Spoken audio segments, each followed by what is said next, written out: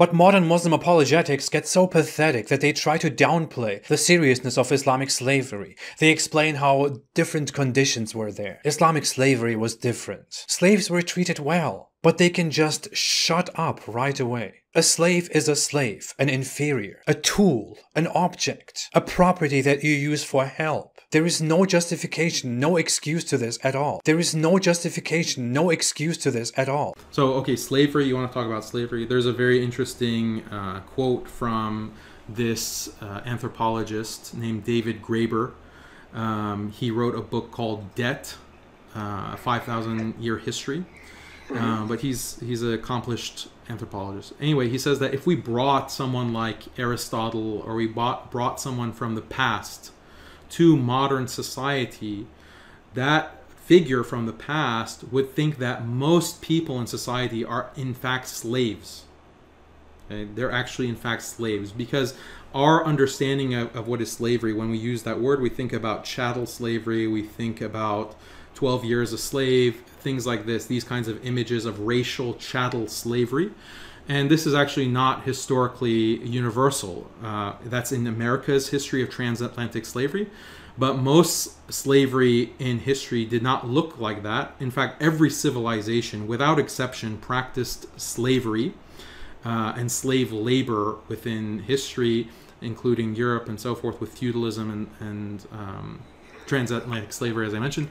So when it came to pre-modern societies, if one side defeats another side, you have two countries in a war, then what do you do with the losers? What does the losing side do? You either slaughter them or you enslave them. You can't just let them go and return, because they're going to be angry, they're going to reproduce, get stronger, and then come and pose a threat, an existential threat. Okay, so that's something that had to be the case in pre-modern societies, and Islam was, their slavery was, the slavery of Islam was not racially based. It was based on prisoners of war. In fact, Islam limited the avenues of entrance into slavery, and Islam was very good at integrating these conquered people into Muslim society, where the slave class ended up becoming very powerful and very knowledgeable, educated Muslims within overall Muslim society, because the Islamic state, Islamic law was not based on race, it was based on belief, as we discussed already.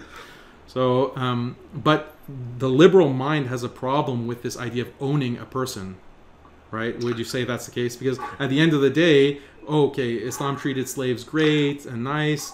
That doesn't address the fundamental moral problem with slavery, according to the liberal mind. According to the liberal mind, ownership. It doesn't matter if the slave is living the life, an opulent life, but as long as he's owned, that is the problem. And the response to that is, historically, slave labor was the dominant form of labor. Wage labor was actually relatively rare. And there was a debate historically around the time of the Industrial Revolution in American history, where wage labor was increasing. And there was a debate on whether slave labor and wage labor are really distinct.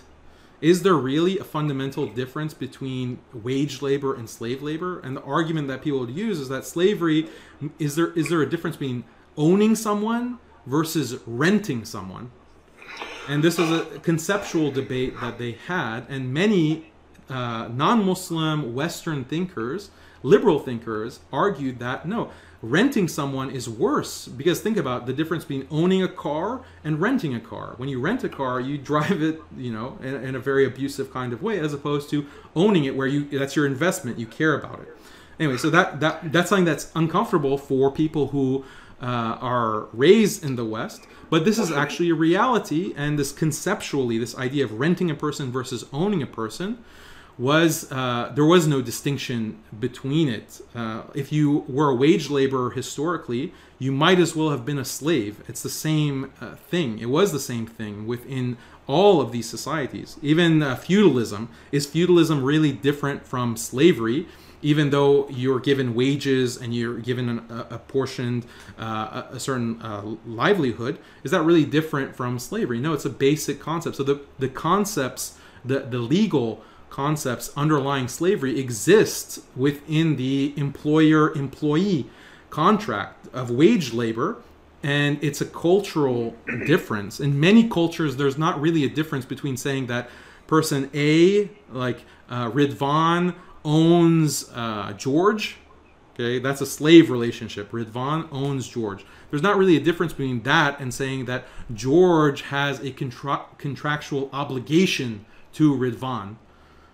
Okay, because they both imply force. If you're contractually obligated to someone, that implies force, because if you don't pay up and you don't meet the contract, then you're liable to be punished by the law or punished by Ridvan, and Ridvan can extract that debt from you by force, and if you don't pay up, he can prosecute you. The sheriff can come and can execute you. So there's inherent violence in all contractual agreements, and this is something that leftist and communist thinkers were arguing in the 20th century, because they wanted to say that capitalism is essentially coercive.